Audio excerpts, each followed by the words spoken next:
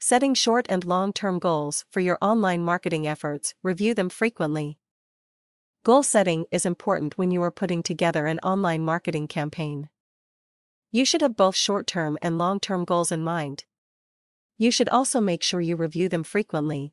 It is important to set realistic goals. If you are not sure what is or is not realistic, then you should do some online research specific to your industry. This will help you put together realistic goals. Point 1. Short-term goals. You need to establish some short-term goals for all of your online marketing efforts. If you do not reach the goals, you want to evaluate if there is something wrong with your strategy or if the goal was unrealistic. Here are some samples of short-term goals. Website traffic. You should have realistic website traffic goals in mind.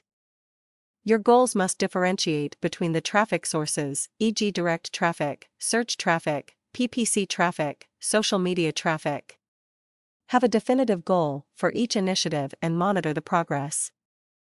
Email marketing campaign. You may want to set a simple goal up like XX number of signups within 90 days. The number of signups should be directly proportional to your website traffic. Perhaps you want to set a goal up of 5% of people visiting the site sign up for a newsletter. Sales conversions. It is important to have a realistic goal in mind for the percentage of traffic that buys from your site.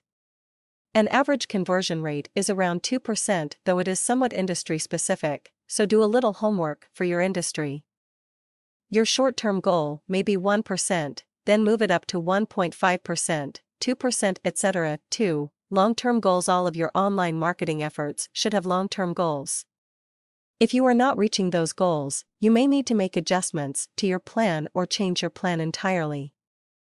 It is important to be honest with yourself and the goals you set. Some examples of short-term goals. Website traffic. Your website traffic should grow exponentially. You may want to have a goal of at least 20% traffic growth each month. This can only be based on your specific industry. Some industries may be able to get a much higher percentage increase, while other industries may only expect a 5% to 10% growth month-to-month conversion rates. You want a long-term conversion rate to be equal to or above the average of your industry after a 9 to 12 months period. This will give you sufficient time to tweak your marketing approach and sales efforts.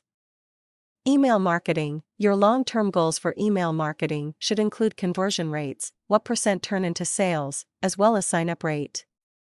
Your email marketing conversion rate should be 10% to 15% for you to consider it a success.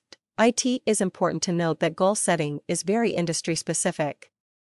The most important thing to remember is you must set goals and measure your site's progress against those goals. Many business owners find it difficult to set realistic goals and even more difficult to give an honest evaluation of their business performance against those goals.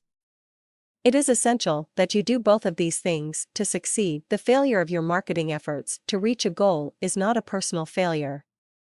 There may be something wrong with the strategy, the execution, etc. Business is not personal. Do not take it as such. Set your goals, measure your success against those goals, and you will be way ahead of the game.